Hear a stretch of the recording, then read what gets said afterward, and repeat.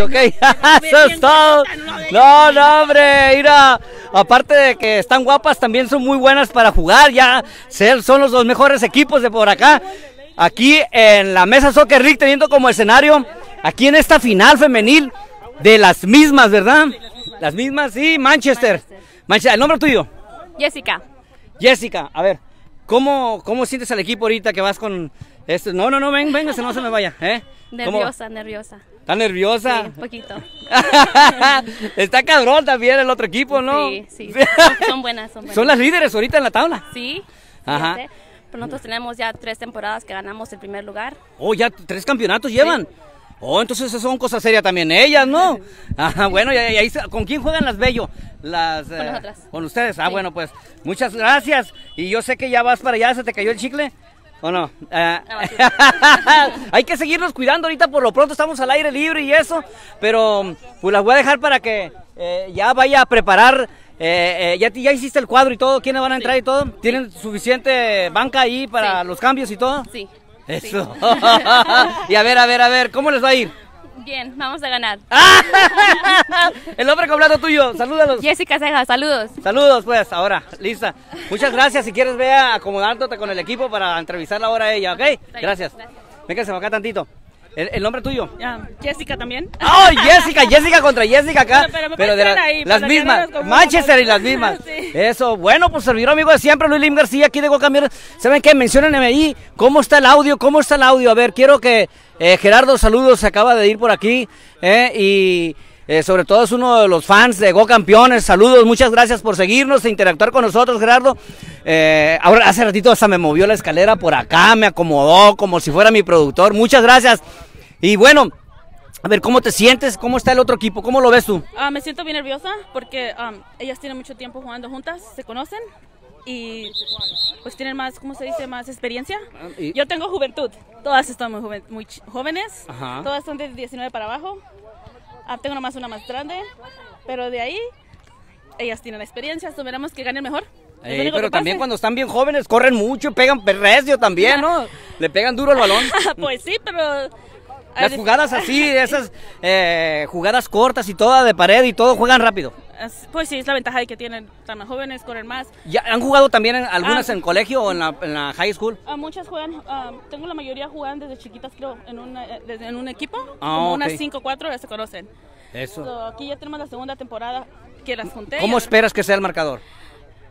Pues la verdad, como ella dijo, yo también quiero ganar y que gane el mejor.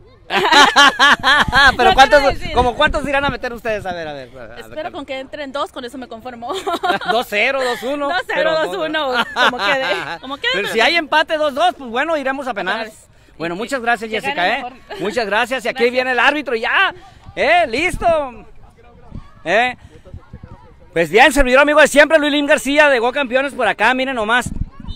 Realmente para mí es... Llamero, mi árbitro, me avisas tú ahorita. Pero bueno, yo sinceramente les quiero decir que anda un mitote en grande, que el Chicharito, que el Funes Mori, que el Tri, que el Tata, y yo sinceramente pues he estado escuche y les tengo bastante información acerca de lo que vendría siendo la autoridad del Tata o la posibilidad o el desdén de no incluir al Tri, pues a Javier Hernández alias el Chicharito, que acaba de meter 2 golazos. Veamos lo que dicen pues nuestros entrevistados, incluyendo Omar Bravo, que fue compañero de él. Así es que arranca el partido por acá, vámonos por ahí pues.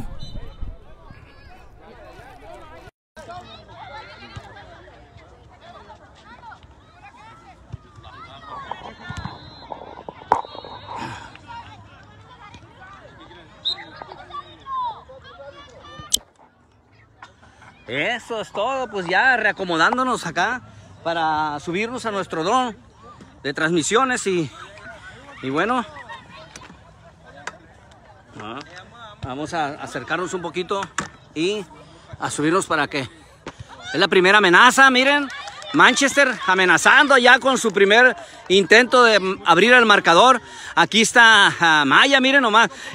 Tiene mucha juventud, me decía Jessica. Son 2 coaches de ambos equipos que se llaman Jessicas, que las entrevistamos precisamente para todos ustedes desde aquí, desde el YabaPai Park. Su servidor amigo de siempre, Luis García, aquí de Go Campeones. Les aviso que aparte de tener pues esta cuenta personal de Luis García, que fue con la que partimos todas nuestras páginas habidas y por haber de Go Campeones, también tenemos otra que se llama ¿Y cómo se llama el equipo? Campeón. Bueno, con el logotipo de Go Campeones. Ahorita no les estoy transmitiendo directamente desde mis páginas porque quiero primeramente asociarme con ustedes, que me sigan, que le pongan like a las páginas para ver cuál de las dos levanta más rápido y transmitirles con los títulos y la aplicación del Mi Switcher allí para ponerle pues hasta los resultados y todo en lo que vendría siendo la pantalla, los nombres de los equipos y toda la cosa, el nombre de la liga y bueno. Pero por lo pronto, desde aquí, desde Luis García, servidor y amigo de siempre, para todos aquellos que quieren y aman el fútbol. ¿Cómo está el audio? A ver, ¿cómo está el audio? ¿Cómo se escucha? ¿Cómo se escucha? Avísenme con un like allí, avísenme con un corazoncito, avísenme con una señal de humo o con cualquier otra cosa, pues, si se está escuchando bien, si lo están escuchando bien, si el ambiente también de la gente que está aquí alrededor, en esto que es el escenario de la Mesa Soccer League, la de mayor nivel competitivo en el fútbol rápido de 6 contra 6, que juega toda la semana. Vemos, pues, no solamente partidos aquí en lo que es este precioso escenario, el YabaPai Park, de la escuela YabaPai, precisamente Elementary School, por acá en vista del camino que le dicen a esta área pues de entretenimiento, de esparcimiento, de recreación, como son los parques de la ciudad de Scottsdale. De una manera pues muy privilegiada, nuestra gente, nuestros futbolistas, nuestros protagonistas, nuestras titulares del fútbol tienen la oportunidad y el desempeño en este tipo de campos deportivos muy lujosos verdaderamente, y que pues nos hemos ganado este privilegio precisamente acá en lo que vendría siendo el área del este de la capital Phoenix del estado del Gran Cañón. Así es que vamos a continuar transmitiéndoles aquí. Como verán, pues el equipo de las mismas trae un uniforme tinto y el equipo de las Manchester traen el color azul. ¡Ay! Parecía que era gol. El uniforme, estamos con la narración del uniforme, del color, pues azul cielo y blanco con rojo o rosita fuerte. Ahí van, miren, ahí va la Not, pues rematando por acá, tirando su primer intento de gol. Y vemos como esta pequeñita también, pues Not, que tiene mucha habilidad, tiene mucha destreza, tiene mucha capacidad de desplazamiento, juega pues a un ritmo muy rápido, como vieron ustedes ahorita, y birlando, como dicen los que saben, pues, o sea, buscando espacios. Y bueno, aquí vemos el balón nuevamente de quienes estamos hablando precisamente. Miren, vean ese remate. Que ahí volvió a recuperar Nat el balón. Vean, nomás es increíble cómo se desempeña en el campo, el desenvolvimiento con mucho arte, con mucha capacidad y sobre todo mucha potencia en sus tiros, Nat. Vemos también aquí las muchachas, pues sus compañeras que han estado presionando bastante el equipo favorito, que son las del Manchester, tricampeonas de la Mesa Soccer League. Así es que su servidor amigo de siempre, Luis García, aquí de Go Campeones. Vemos también, acá están de otro de los equipos varoniles, miren, que jugaron hace rato. Eso es todo. Dice que va a pagar pues el arbitraje de aquí. Y bien, ahí vemos a Nat en acción, vemos, ahí va, miren. Cómo pero por lo pronto le quitan el balón y ahí están tratando de llevar a cabo pues una jugada de pared, pero precisamente Nat o Nut, no sé cómo se pronunciará realmente su apellido, intercepta ese balón y lo lanza fuera de la cancha. No quiere ningún riesgo. Y pues bueno, saludos para Alan Alan Osuna, saludos Alan, saludos para Jaime también Chávez, que por ahí nos está guachando. Saludos para Kevin, saludos para Alex, saludos para Carlos, saludos para también, ya dije Kevin Douglas, saludos de Juárez, apellido Juárez, ¿no? Alex, también ya dije Carlos, también ya estuvimos mencionando también a Leti Ceja Méndez, hizo su aparición, Chivas. Tenía un equipo de Chivas de morritos de niños. Saludos para Betty Cejas. Si es que yo me acuerdo, es Betty Cejas, pues, quien tenía un equipo, o no sé si será otro equipo, pero bueno, vamos a regresar aquí al campo. Como vemos, miren, cambiando, pues, de jugada hacia el lado derecho, por allá en la pradera, como dice y narra nuestro compañero, colega y amigo. Saludos para él, para Sammy Sandoval.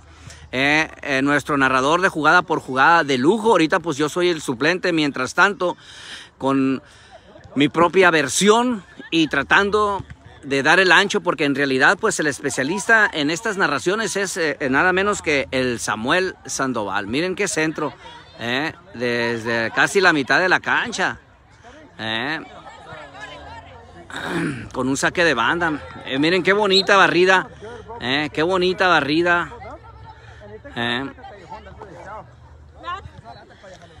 Y bueno, aquí la señorita Bello, ahí haciendo también pues una muestra de su habilidad, de su destreza, y vuelven a recuperar el balón las del equipo de las mismas, buscando pues la supremacía,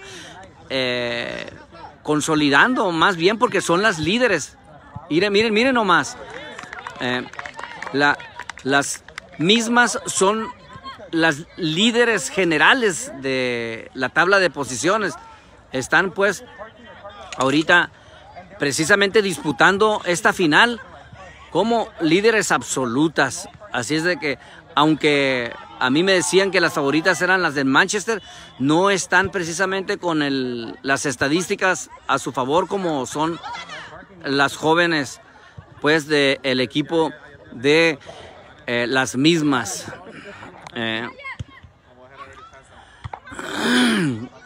Seguimos pues con la emoción y el entusiasmo que nos caracteriza. Mano, brazo o cualquier codo que haya interpuesto la jugadora Dani del equipo de el Manchester, del equipo Manchester.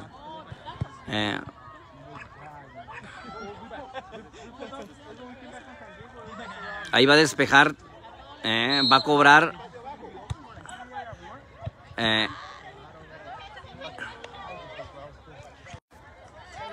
Aquí dándole rienda suelta precisamente al balón. Mares se apellida la número 33.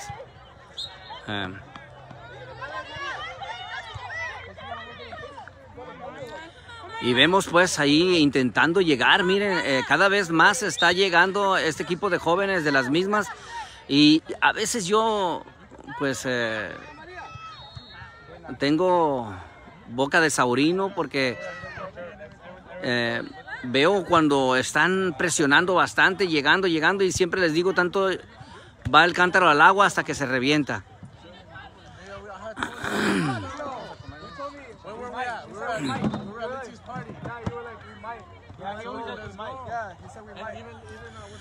Pues continuamos aquí desde el Java Paipar para quienes van entrando a esta transmisión en vivo. Les aviso de que van por lo pronto 0-0 en esta final entre Manchester, el equipo de azul blanco con rosita, casi rojo, contra las Vinotinto de las mismas.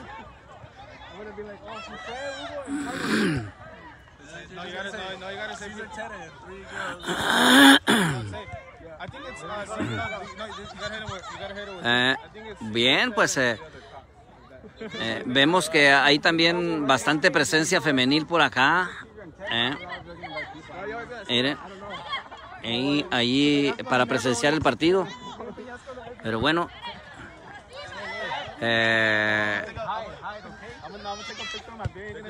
Hoy remató, pero con el balón un poquito arriba de la cabaña, dice el Sammy. Alias la portería, pues. Lenta la portera para despejar.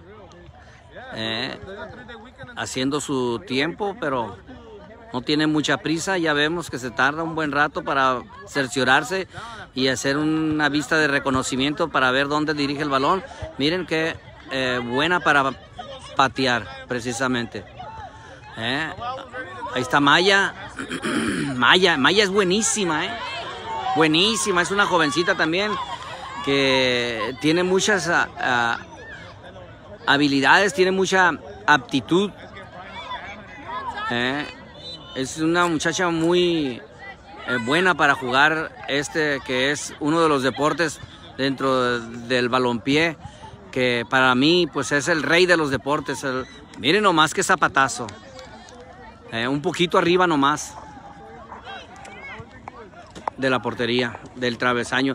Esas porterías, aunque son chiquitas, son resistentes.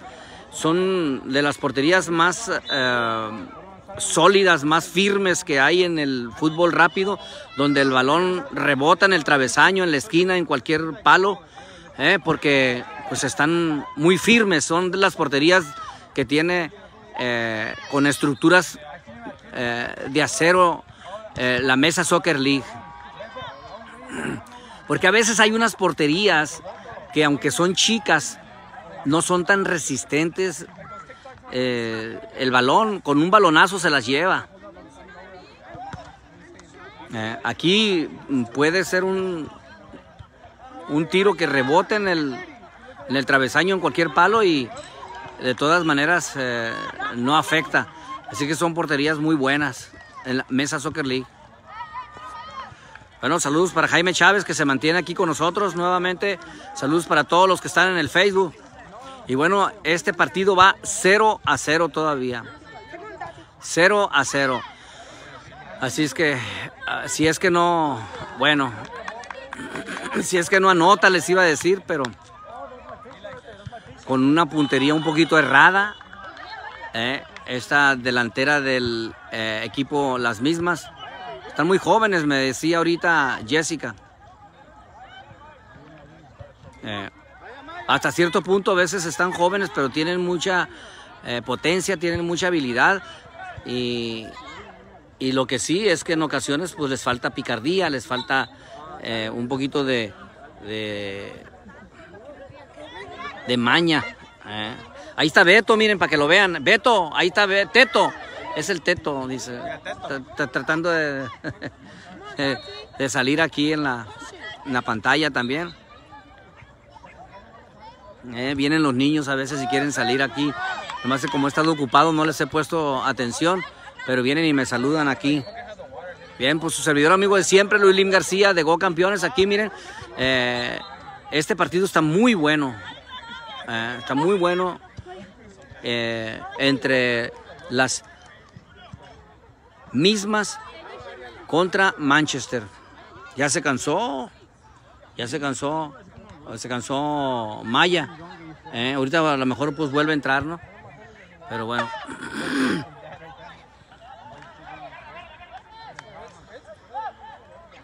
Bien, como les decía, gracias por esos likes. Gracias por esos likes. Me gusta que me pongan una manita con dedo arriba y toda la cosa, para estimularme, pues, porque pues necesito saldo allí. Y luego pues si ponen corazoncitos, para todos aquellos que quieren y aman el fútbol, pónganme corazoncitos. Todos aquellos que quieren y aman el fútbol, bueno, aquí manifiéstenmelo, ese amor que le tenemos a este bello deporte. ¿Saben qué? La mera verdad, yo hoy me estuve preparando durante todo el mediodía, toda la tarde, y sabía que iba a venir a jugar. Y así me doy cuenta que también estoy con gente de la misma familia, de la comunidad futbolística. Miren nomás. Y de esa forma me alimento también, porque yo estoy con ustedes a sabiendas de que estoy precisamente con mi grupo, con mi gente, con mi familia, que quieren y aman este deporte. esto es un estilo de vida, decía pues Carmen Snall, una portera por allá de la ciudad de Phoenix, hija de un seleccionado en un equipo de Sudamérica, hermana de Cristian, saludos para ella.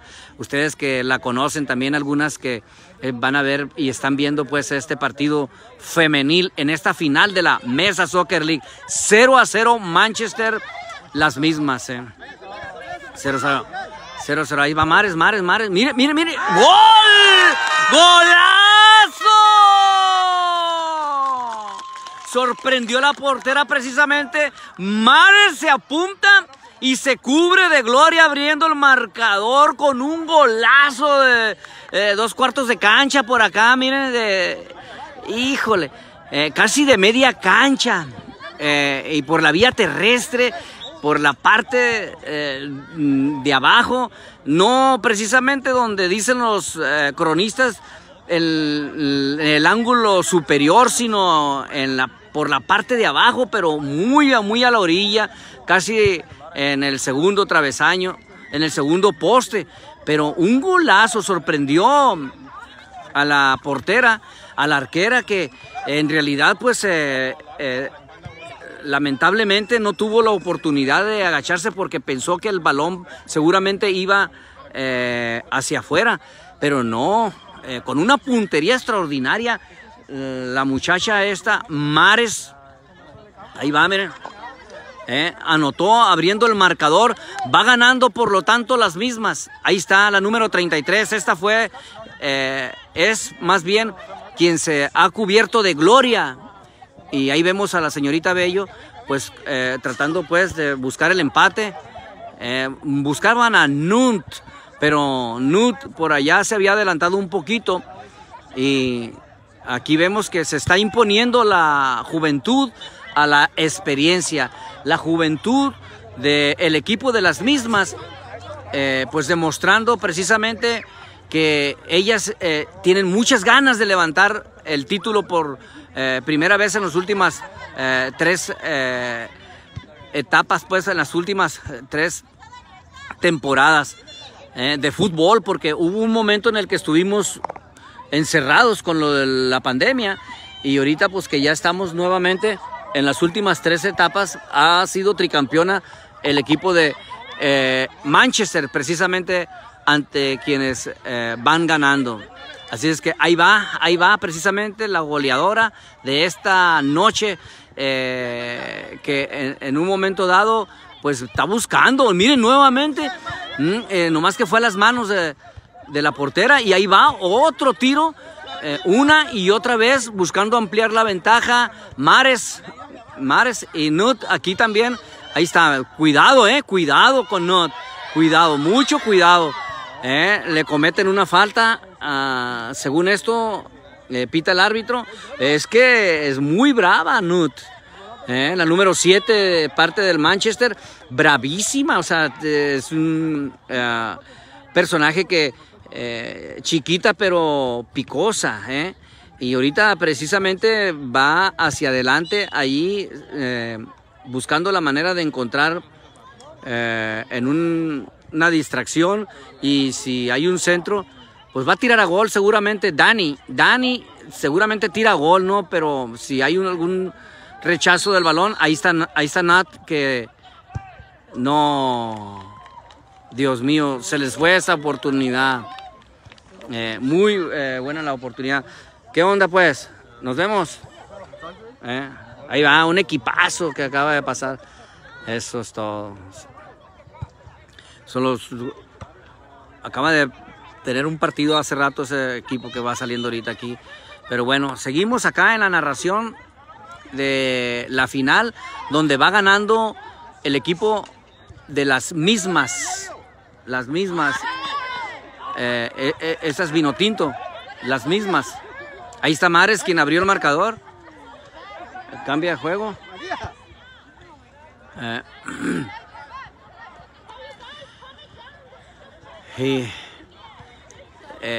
Pues el juego está muy disputado. Las Manchester pues no se quedan abajo también. Han estado constantemente presionando, pero no han todavía anotado. Saludos pues para La Santita Espinosa. Vamos, chicas, arriba, las mismas. Son únicas, dice. Saludos para la Santita Espinosa. Saludos. Echándole porras a las mismas que van ganando precisamente 1-0. Con un marcador que lo abrió gracias a Mares.